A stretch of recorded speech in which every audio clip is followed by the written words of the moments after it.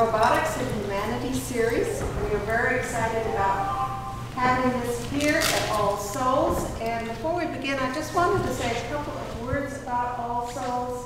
For those of you who haven't been here before and might be interested, we are an interfaith religious organization. If you look around the walls, you can see the symbols of all the world's faiths.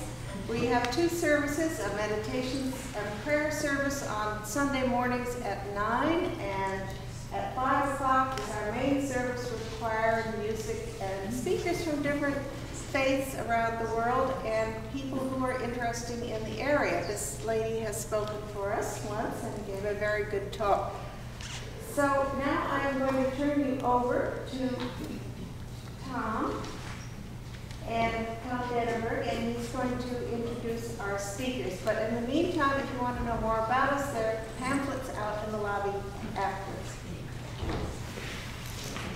Thank you, Mary, and thank you everyone for coming. When I walked out of my office and realized just how warm it was, I was a little suspect that we were going to get a crowd here today, so I'm so impressed that everyone turned out for what is going to be a really wonderful hour of conversation about the upcoming exhibition and its meaning in this question that we've been exploring this spring on robotics and humanity. Many of you may have received the email that Aubrey Schick, unfortunately, is stranded in Pittsburgh at the airport and could not make the connection. We are so sorry. We're going to try to reschedule her for later in the season, and we'll get the word out to as many of you as we can. It'll be on our website, certainly.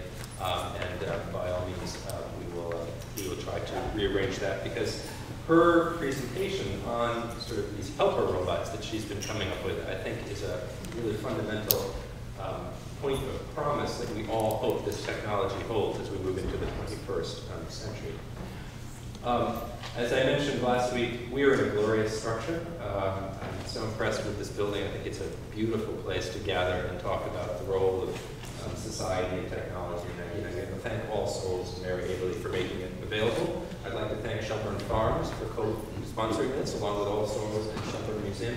I think this is a wonderful example of what organizations can do in a community when you band together to come up with an interdisciplinary topic that is of interest to all of us. And this is something that the museum is really committed to doing.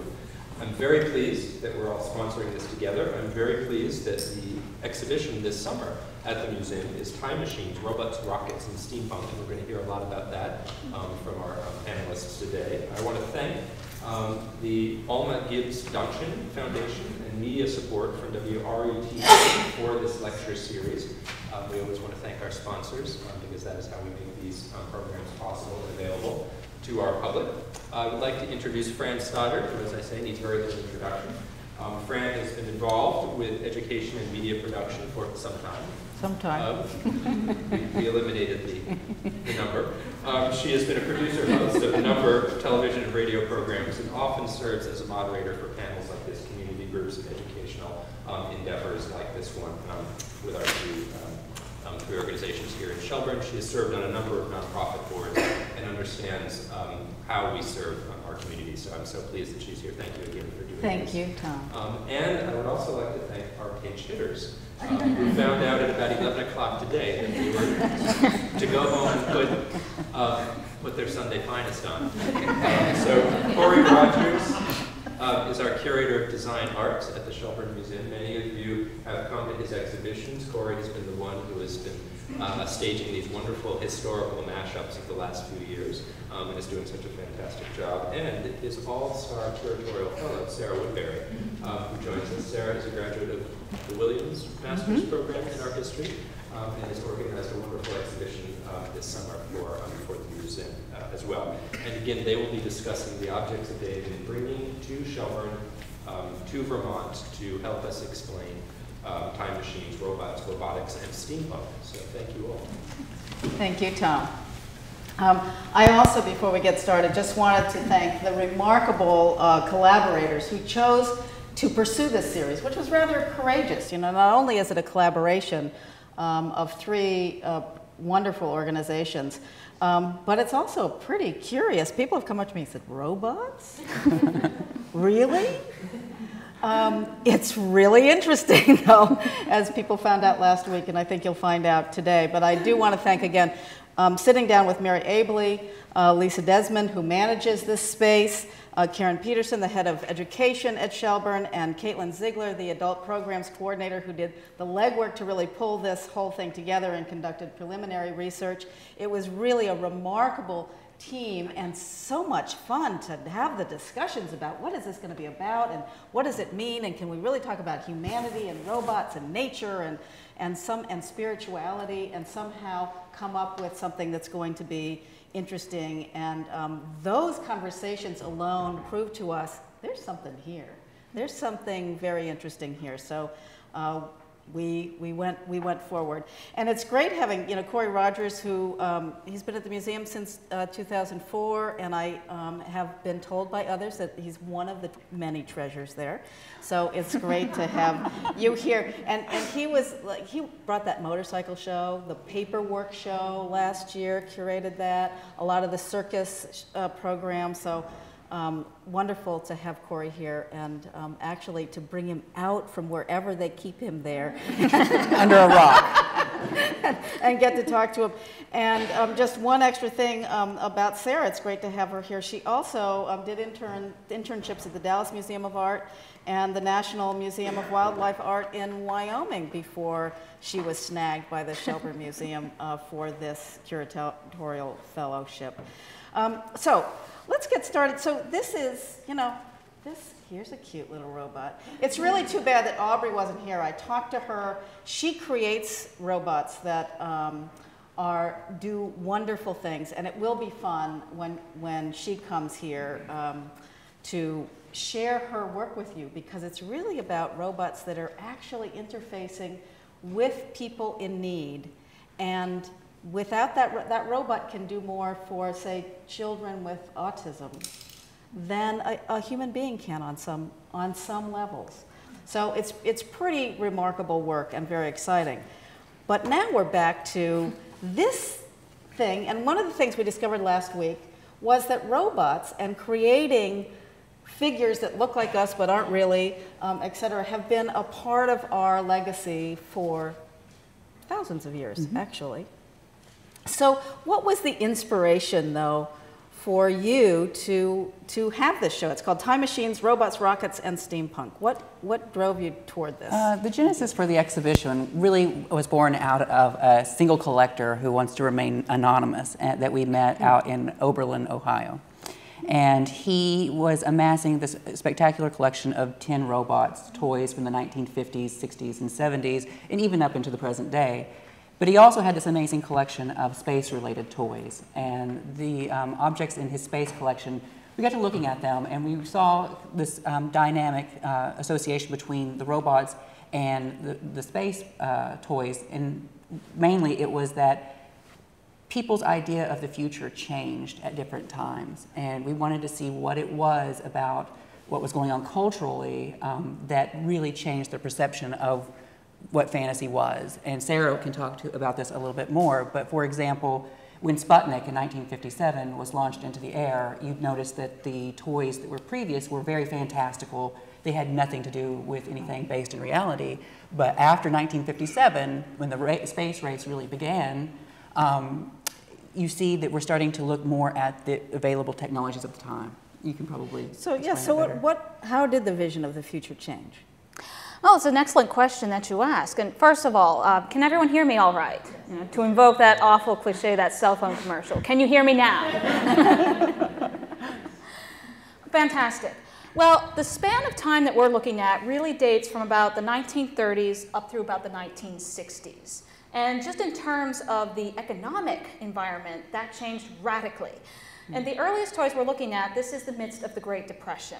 Economics are really low, you have really high unemployment rates. Does this sound a bit familiar? And basically, the more dismal your reality is, the more fantastical your alternate realities become. And this is where we have these wonderful characters such as Buck Rogers and Flash Gordon, who are living in these far-off worlds, in far distant times, in these incredibly outlandish ships and costumes and colors, and they're just really fantastic.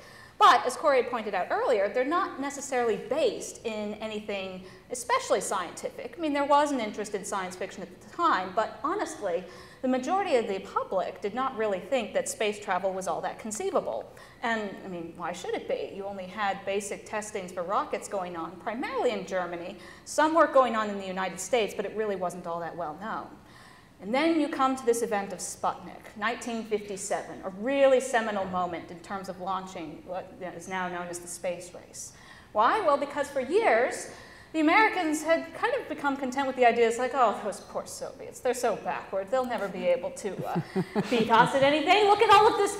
I mean, this is post-World War II. This is a time of abundance and all this wealth coming through that you never had available in the 30s. It's this time of consumption and reveling in the pleasures of today and so forth. And then out of nowhere, this Sputnik goes shooting across with that distinctive little ping sound. And that just sent everyone on a roll. It's like, all right, that's it. Now we have to go into space. And as Kory pointed out earlier, you start to see the toys lining up with what's going on in reality.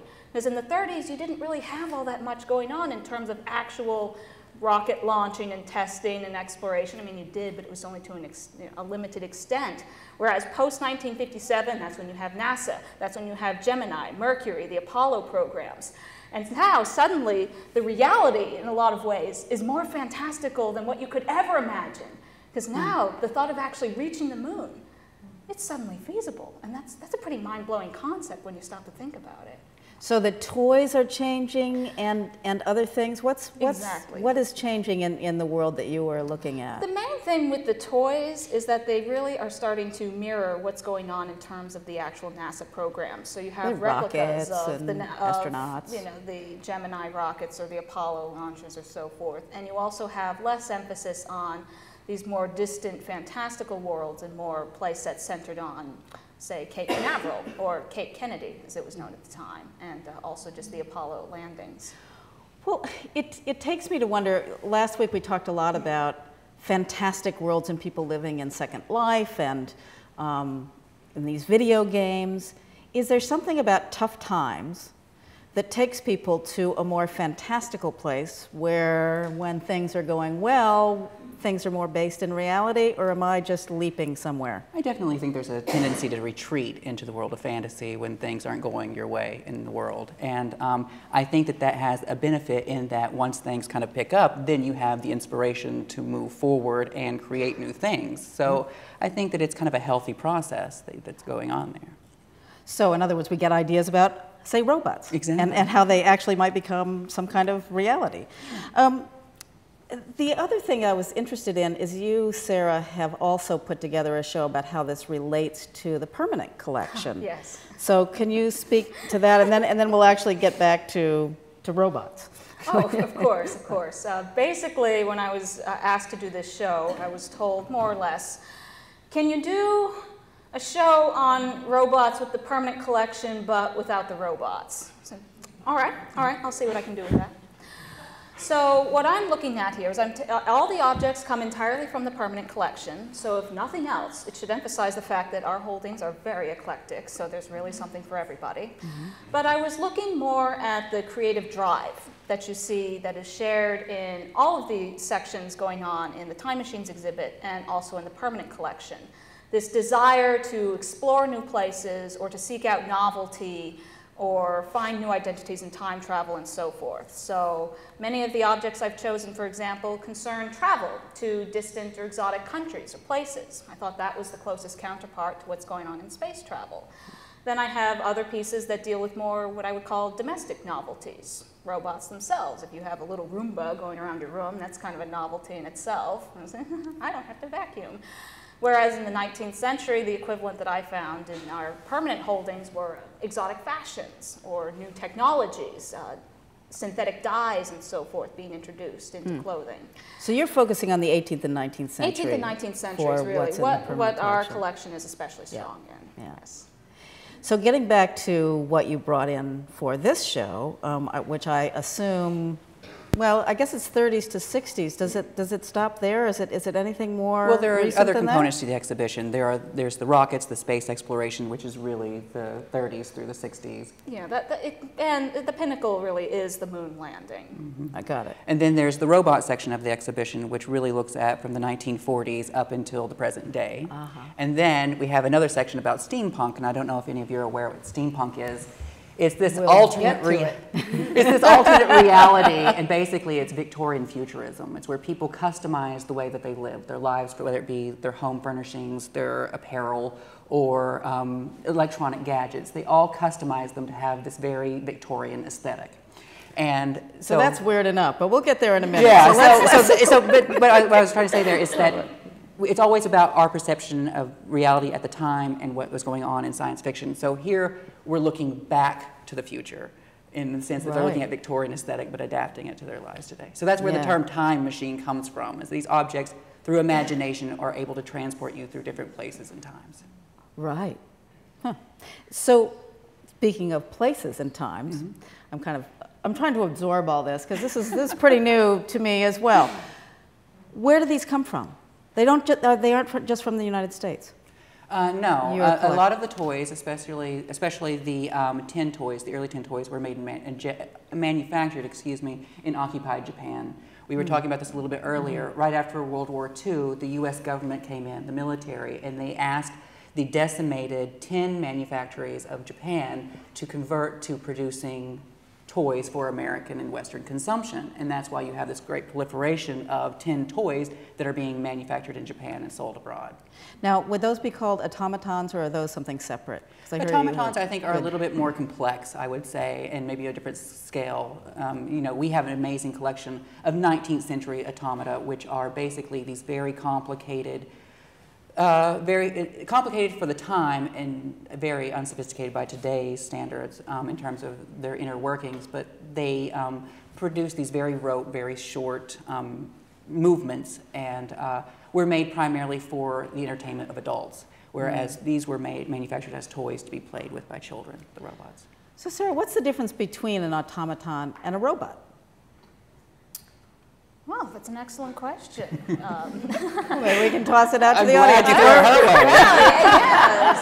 I mean, because we were talking about they're trying to make robots that are, self-replicating, for example, or are sentient. But although Jim Ollinger, who is from RETN, who has slipped out, just told me today, I'm sorry, this is an aside, but he said, because he was here part of last week, he said, they just on the BBC announced this morning that there's a self-propelled jellyfish that runs on hydrogen. It can live in the water forever, and it is a created being that will last forever. So that was interesting. But anyway, back to... Where can I get one of those? Not that it has a purpose or can do anything, but we are seeming at the dawn of something kind of different. So you want to take a stab at that automaton, which actually, does it just do one thing, and a robot is able to make choices about doing several things, perhaps? Well, the interesting thing that you bring up in terms of the terminology, and one thing I've discovered working on this show, is how many different perspectives of definition can arise from any one term. You can take the etymological one, you can take a cultural one, and even today, with our changing technologies, our perception of what a thing is, whether it's a cyborg or an automata or whatnot, could be very different from what we imagine. I just read an article the other day, for example, just to distract you a little bit while I mull over automata yet a little more. I was thinking... Didn't know that would be the trick question. Oh, no. This is what makes it interesting. No, I was reading an article the other day about the concept of the cyborg. When we think of cyborgs, we think, probably the Borg off of Star Trek, where you have this literal fusion of man and flesh. Whereas this particular article I was reading was arguing that, well, no, it's actually the internet that's the cyborg. And if you think of physical matter being something beyond that which you can just merely touch, then the internet by far is the largest thing out there, and we are all connected to it, either through Facebook or our email accounts or our Android phones and so forth. So tying down one specific, to get back to your question in a very roundabout way, It's difficult to ascribe any one particular definition to any term such as robot or automata because the technology itself can radically change what our concept of it is. Personally, when I think of automata, I think of, again, these 19th century adult toys, basically. But that's a very limited historical kind of definition. Robot itself also has an interesting etymological history. It originally derives from a Czech or a Serbian word, which means servitude. Yeah. So it doesn't even necessarily refer to mechanical parts or automation, but derives from the idea of, again, this servant concept, which becomes very prevalent in robotic literature. Which even what Isaac Asimov has his three robotics. Yeah. Exactly. So do you want to talk about that? About how they really should serve us? Well, it's interesting. If any Except of you for have the ever third read, one. yeah, exactly. Go ahead. If you've ever read Isaac Asimov's work, I, Robot, it's a really interesting and really easy read. And what he's done, and what I appreciate the most, this is just kind of an aside, is his ability to discuss and communicate very eloquently and intelligently very complex subject matter, but in a way that everyone who reads it can get it. And it's even in the acronyms that become the names of the robots. You know, he describes exactly what their duties were, and it's like Sonny or Rob or whatever. It's a robot who moves boulders or something like that. But what he did was he came up with these 3 laws, and basically the laws were that robots could not harm humans. Robots could defend themselves, but they couldn't defend themselves if it meant harming a human. So basically, the entire book is about the discussion on how do humans relate to robots. Are they going to take all of our jobs? So they were restricted to working only in outer space. So in conditions that humans couldn't work in safely. And there's one of my favorite passages in the book is a discussion between a robot who has no concept of Earth. He wasn't activated on Earth, and he's activated in space. And when the humans who control him, or supposedly control him, we're trying to explain to him, we made you. You are a product of us. He comes back with this really amazing defense, and he says, no, the argument that you're telling me is false. You are made out of perishable organic materials. You have to have fuel every so many hours. You have to have 8 hours of going into a coma every night. I do not buy your thesis that you are our creator because we are so much more superior than you. And so Isaac Asimov, in these very entertaining stories, short stories really, discusses, and it's even today, the subject matter is very prescient, discusses the relationship between humans and robots, the potential conflicts that there are there. And in the exhibition, we're going to address that with using some of the toys to illustrate a whole shelf. The toy robots are going to be exhibited in shelves, these internally lit shelves, and one whole shelf will be based on the story of I, Robot, and how you can kind of see these themes of the story working through these toys. It's fascinating. So as professionals in the field of art, what about technology is appealing to those interested in art? I mean, why is this at a museum? I mean, the toy factor, but does technology, do we back off from technology as artists, or does technology bring something new to the whole field? Well, I think that technology is something that we all have to adapt to. We can't be Luddites and just stick our heads in the sand and pretend like it doesn't happen. And younger generations of people are learning to interface with the world through technology. So if we're going to remain viable sources of information for different generations to come, then we have to embrace this technology. Now, that's not to say that I believe we should have apps where people are looking at their smartphones as opposed to looking at the art on the wall, but I do believe that we have to embrace it, or we become antiquated, and we run that risk of becoming antiquated and no longer of use to our public. And there are people making art. Exactly. Even the objects we are collecting nowadays, you can't ignore the aspect of technology. You have digital artists creating videos and so forth. You can have holograms. And it's just that the materials are out there, and we have to adapt to them, both not only in terms of remaining relevant, but also learning how to maintain and preserve these things.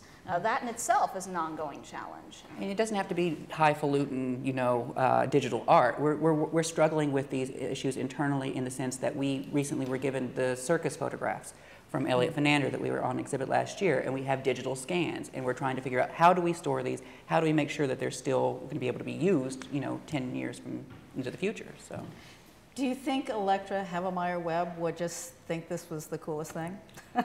I hope so. I like to think so myself, just because of its eclecticism. And these are objects. She was interested in objects that Everyday somehow objects. interacted with everyday life. And these robot toys, whether they're projecting our fantasies or paralleling what's going on in space exploration and so forth, they are a part of everyday life. She collected toys. We have the toy shop, which is a misnomer and I think disappoints a lot of children. Every time they go there, think they're going to buy something. But yeah, no, she collected toys. And, you know, we have really amazing, beautiful tin clockwork toys from the late 19th century that are somehow related to the robots. Well, let's talk about steampunk, because it really is a very interesting movement, and why now, and even with the film Hugo, and there's just, if any of you have seen that, it just took me there, because these are people that are fascinated by that era and steam and clocks, and, well, Yeah. let us in. I mean, I do have one quote from Jay Strongman, but let's hear yours first. Well, Sarah and I have gone to a lot of these conventions that they have for steampunk people, and they come in their regalia and they're dressed up and they assume these kind of alternate personalities. And while I respect that, it is a little bit unnerving sometimes. But what this basically is are people who love the Victorian aesthetic and they want to adapt their lives today to kind of fit that aesthetic. They cite Jules Verne and H.G. Wells as their source of inspiration, you know. And so if you can just imagine putting gears, struts, copper, brass on anything you owned, that's basically customizing these objects. That's basically what steampunk is. And they're all very closely connected, but they all came, our experience has been that everyone is working, the artists that we're working with, who is working in the steampunk aesthetic, they all came at it from a different perspective. They didn't say, I'm going to join steampunk. At some point, they just said, oh, you know, I like this aesthetic. If you remember Wild Wild West, the TV show from the 60s, and it's kind of that aesthetic, yeah. Well, what is it about the zeitgeist, you think, today that has become very popular and something that, I mean, I don't know how mainstream it is, but certainly there are a lot of artists drawn to this. Well, I think that I can speak for the two of us in this because we're both huge dorks. I think that it's no longer, you don't have to be ashamed of being a sci-fi fan. I mean, you don't have to, you know, keep it in the closet, if you will. You can be upfront about it, and it's kind of cool. And maybe the rise of the hipster, who knows? That may have been a gateway who knows? to it. But I think another reason why people can relate to steampunk too, on just a more general level, is that it really brings out the idea of role play. And in our own day, even if you consider yourself the most normal human possible, whatever that could be, we all play various roles from day to day. You know, we have our working mode where we go to the office and we act a certain way, and then we go out afterwards to be with our friends and we behave differently and so forth. And movements like steampunk just kind of, they make it more extroverted, but we all, in different ways, just put on these various masks and so forth. And I think we can connect to it on at least that level. Well, it's interesting. This gentleman, Jay Strongman, who wrote Steampunk, the Art of Victorian Futurism, he says it's a celebration of Victorian technology and aesthetics. So that's interesting. That's when, you know, steam was the new technology. It's when a lot of technology really was first coming out. To others, it's about a past that almost was and a future that could have been. Now that's curious. It's My Fair Lady meets the Terminator. It's romantic, it's mysterious. It's the world of steam-powered robots and airships, of time travelers and parallel universes, and all that, you know, H.G. Wells and Jules Verne stuff. But it's also kind of about this grimy industrial age. And there's something about, what's the future piece that's in steampunk? I think that the future piece is that the people who are, these artists are working in this world, this fantasy world, and they come up with these really complicated and really almost apocalyptic mythologies around these devices. There's a man in the show named Mike Cochran, and what he envisions is a world that is dominated by this corporate entity that somehow wants to mine the memories of humans and turn that into some kind of a profitable venture. And so, for example, what he'll have in the show are these sculptures of human skulls with holes in them, kind of like a lobotomy hole, where you can look into and you see the memories of these people. And so he's come up with this whole storyline that talks about that. I think in terms of the future, they also, look to using ray guns. They use dirigibles that can fly into space.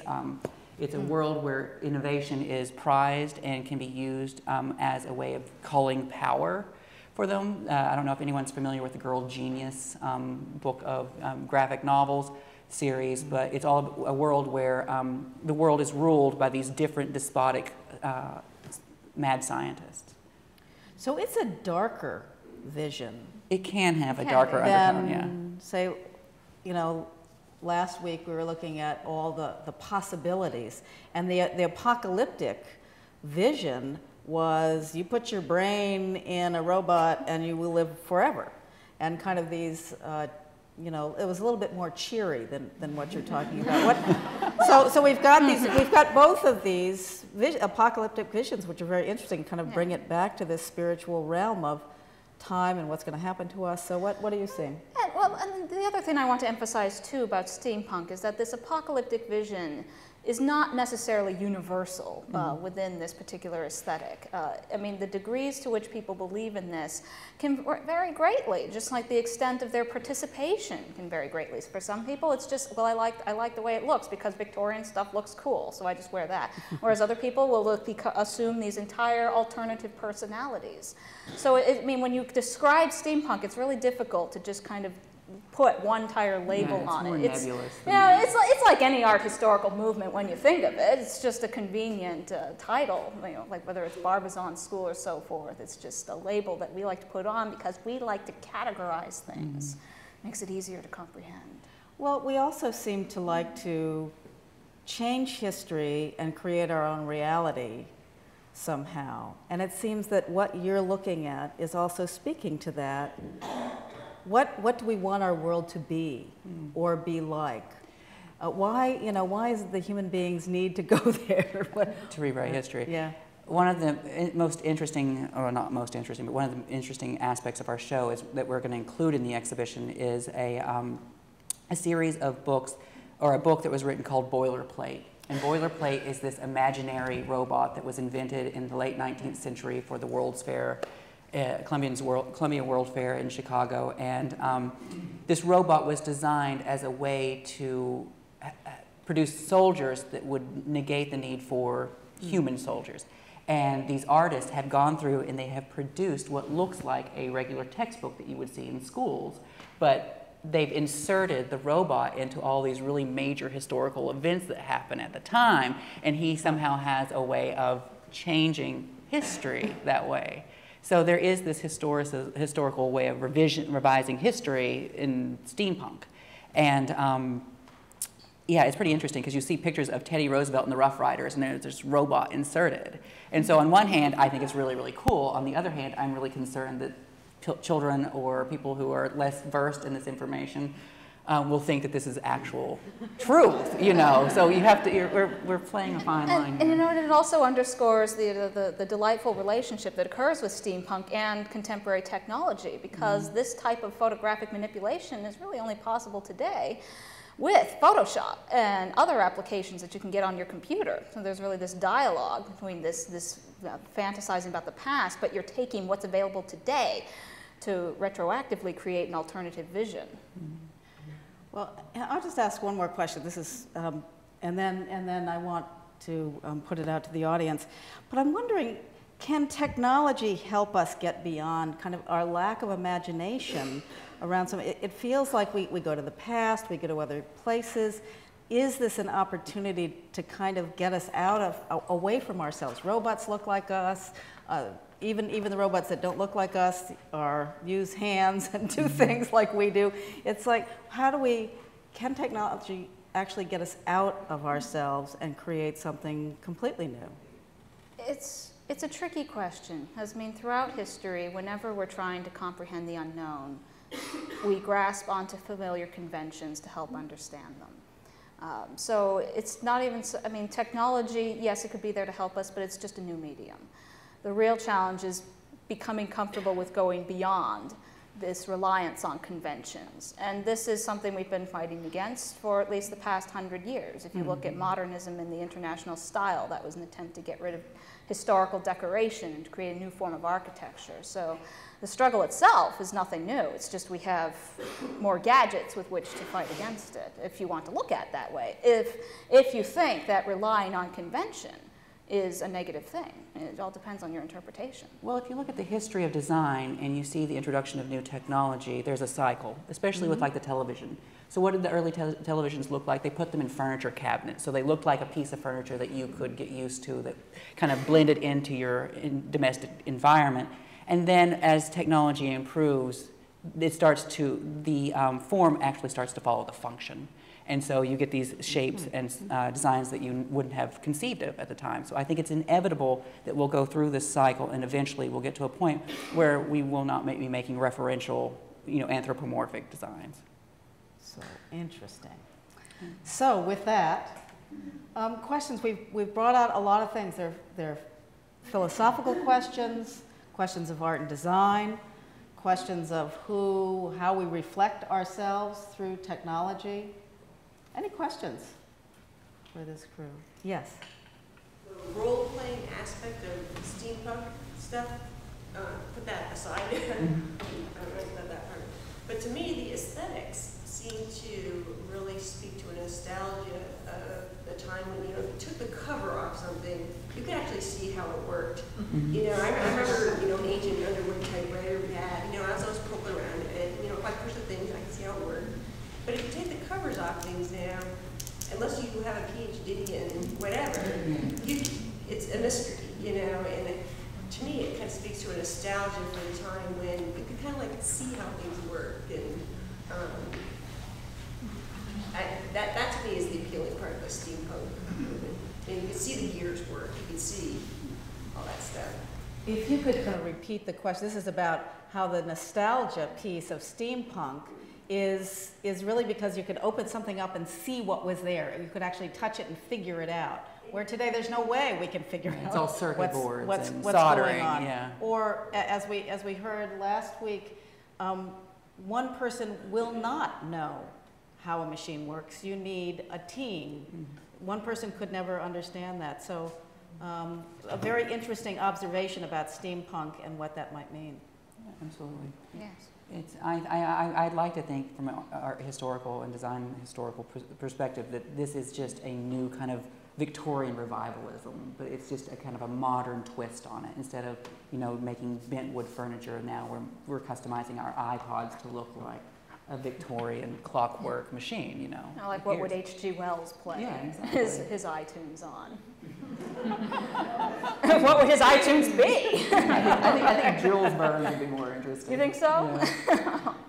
You don't think they have little Martian whiplashes coming out and whipping up songs and putting them in there? Death rays that would incinerate. Father, yes. So I'm an English teacher, and I've been watching the Sherlock mania happen, and I'm really excited about that because it's a superhero without superpowers. And as I was listening to you speak, I started to think about the two versions that are very popular, the movie version, which is almost steampunkish in its visuals, and then the BBC production, which incorporates modern technology into this high Victorian character who is far superior and yet is us. I'm wondering if you might address that. Are you seeing that? Do you see this as part of this movement where we're going back to all we can count on as people, which is this, and using the rest? I know that's not a question. I apologize. It's funny you should mention the 1960s movie. We actually have tracked down a man, very interesting man, named Carl Pierre Marini, and he has spent 5 years of his life recreating an exact replica of the Time Machine from the H.G. Wells movie inspired by his book. And that's going to be in the exhibition. And I think that, I think you're right that there's something comforting in taking something historical and adapting it to your lives. It's something that's well known. Yeah, I think that's definitely an aspect of it. What do you? Well, I think it makes it feel relevant. Yeah. And in terms of your observation about how we ultimately have to rely on ourselves, I think that could be in part perhaps a reaction against a lot of the technology. I mean, whenever you have this stuff developing rapidly, as it is, there is an inherent fear of it. Like, is it getting beyond our control? Maybe we can't trust it and we can only rely on ourselves in the end, at the end of the day. So it could be partly a reactionary thing. Yet it also continues to make it relevant because ironically it's the modern technology, as in the case of Sherlock, that makes it feel contemporary. So it's this compelling dynamic. And it's also the fight scenes too. Oh, well. And the explosions. Maybe. I suppose so. Yeah. I don't get cable, so I haven't seen it. It kind of comes back to this whole feeling of being with technology that we can understand in a way. Mm-hmm. You know, back to a time when there was technology that helped us, but it was also somehow more understandable, more reachable. Yes, all the way in the back, Karen.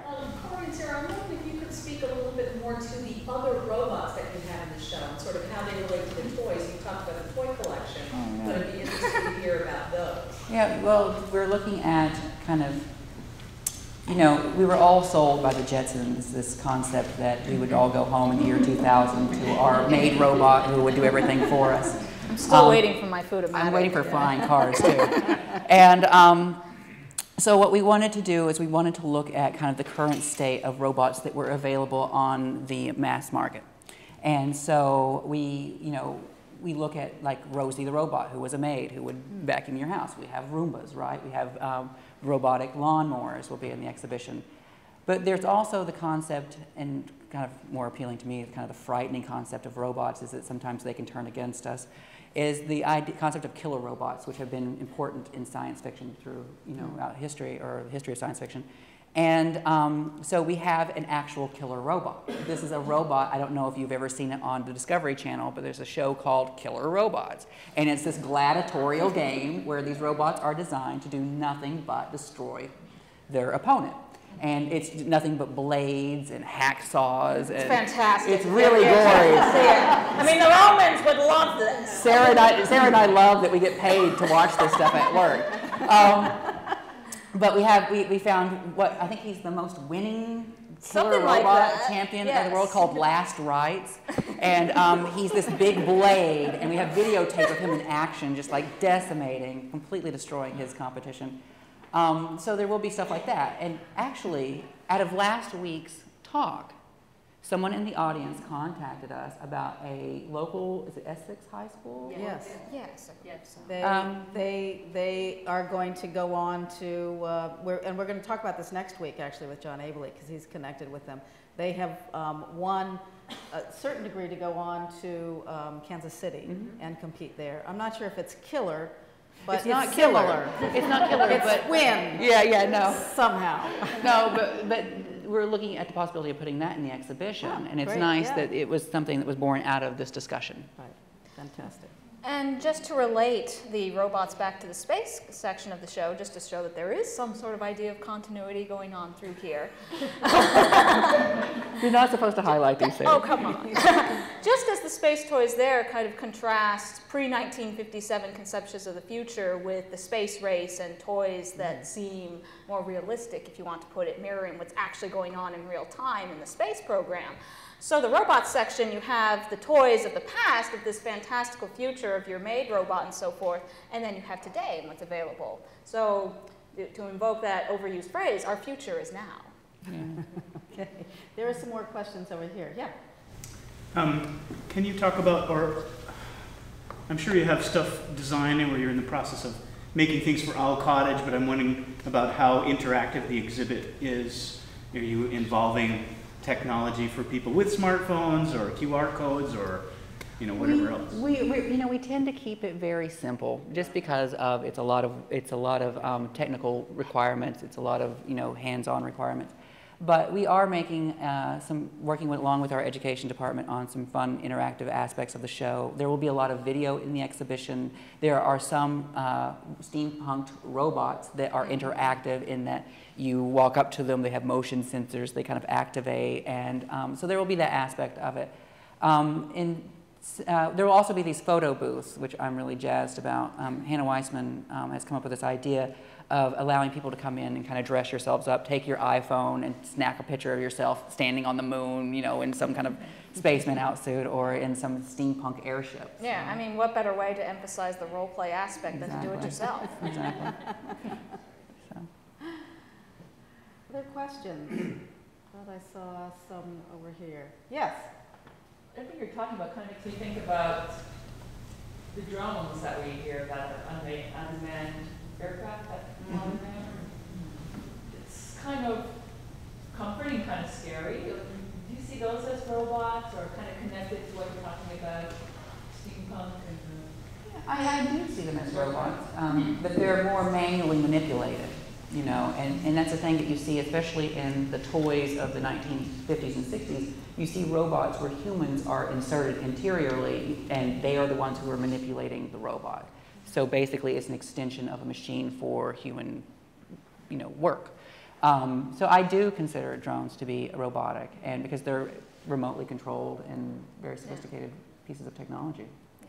They're doing, yeah, I think there's, you know, medical things. They're doing amazing things. And there's this whole piece about cars that drive themselves, which, when you first hear about that, sounds horrible. And then you think about it again. Would you rather have somebody drunk behind the wheel or a robot driving you home? I don't know. Yes? Well, I was going to comment on the medical thing, that robotics itself, a human powered. I mean, they're not going in and willy-nilly making the decision. You've got a skilled surgeon doing things, but having the ability, the fine-tuned ability of robots to get at little places without massive cutting away of things. And as far as the car, think about the car that can park itself in a parallel parking spot. I really Well, especially in the medical realm, you know, they're looking at nanotechnologies, and I don't know if anyone has heard about this, but there's new cancer research where they're trying to develop these little nanites that target cancer cells and then that can attach themselves, made out of, I think it's gold, and then can be heated up with these ultrasonic sounds that will only kill the cancerous tissue. So that's amazing, and it's something that's being done right now. And speaking of the cars, I was shocked. I'm originally from Oklahoma, not the most progressive state in the world, but I was shocked to see that Oklahoma has signed up to be one of the states where they can test these robotic cars. Yeah. So there must have been a tax break or something. Or big stretches of road. Just one or two other questions. Yeah. Do you anticipate other discussion groups or something in the evening, or you know, you mentioned, and I'm just thinking about, you mentioned Isaac Asimov's 3 Laws of Robotics, but most of this stuff going on, you know, the killer robots, the drones, none of these, you know, that's not even in the design conversation at all. And so, you know, about ethics and robotics. Yeah. It's funny, ethics, you know, we were including some examples of robots that are children, and I don't know if anyone has seen AI. This was kind of the modern version of Pinocchio, and basically it talks about the ethical issues of creating a child robot that would be dependent upon a parent. As the parent ages and passes away, what happens to the child who's frozen in that state? So you're right, there are a whole lot of ethical considerations that, you know, we haven't addressed today. Our education department, maybe Karen can speak more to this about the programming, about discussions and such. Sure. I was going to say we do have 2 Sunsets evenings planned this summer. One really focusing on robotics and that would be sort of broadly popular in terms of for families as well as adults. And then we'll also be having a steampunk evening. And while we're working on the specifics of the program, of the specific programming for those evenings, I think that's great. And we are thinking about both bringing in speakers and having the opportunity to have some sort of more active engagement. So thanks.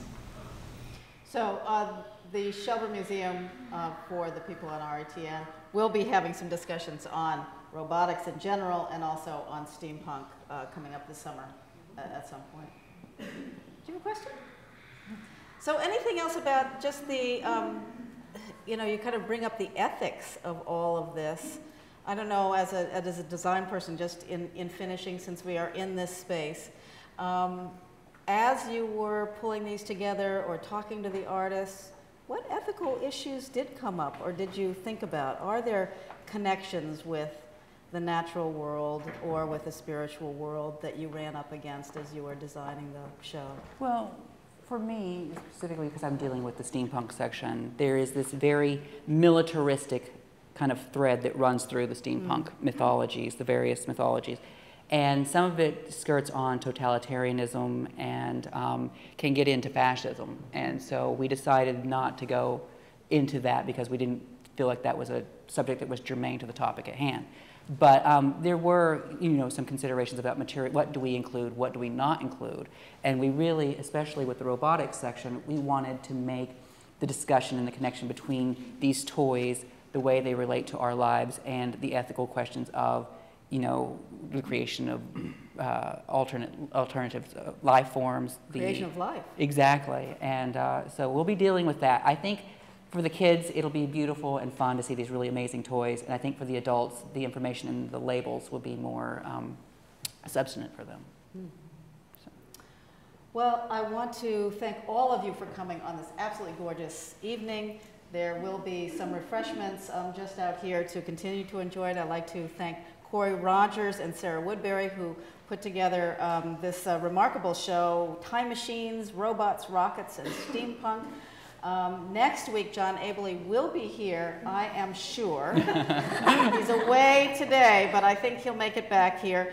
For those of you that might not be familiar with him, he is the retired founding chairman of Boston Scientific, one of the most brilliant men I have spoken with in the past. I think he holds personally about 24 patents. Boston Scientific, of course, has tens of thousands, I think. He now helps kids become better human beings through working with robots.